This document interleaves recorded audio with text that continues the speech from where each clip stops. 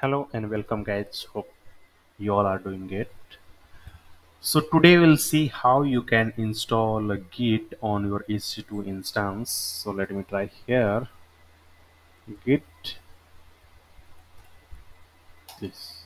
So if I put any Git command, it will give me error like this. Git command not found. So you can install the Git on your EC2 instance. So Git.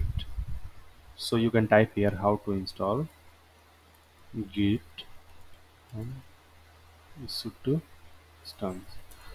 So for more clarity, you can also put the current server name, but I think it's fine. So in my case, it is Amazon. Okay, so Amazon Linux 23. So this is my server. Okay, the first command we will have to use this. So DNF update Y in case anything update is required, but in my case, nothing required. Use DNF package manager to git sudo this.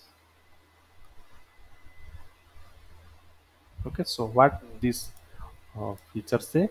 So it will update in case of anything pending. Sudo dnf install -y git.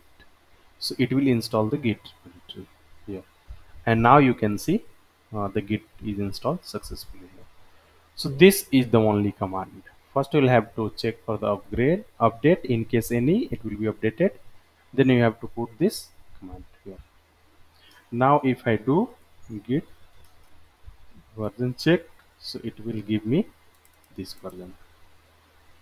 Okay, so now you can take the pull from your git on this particular instance. So this was a very short video. That's it from this video.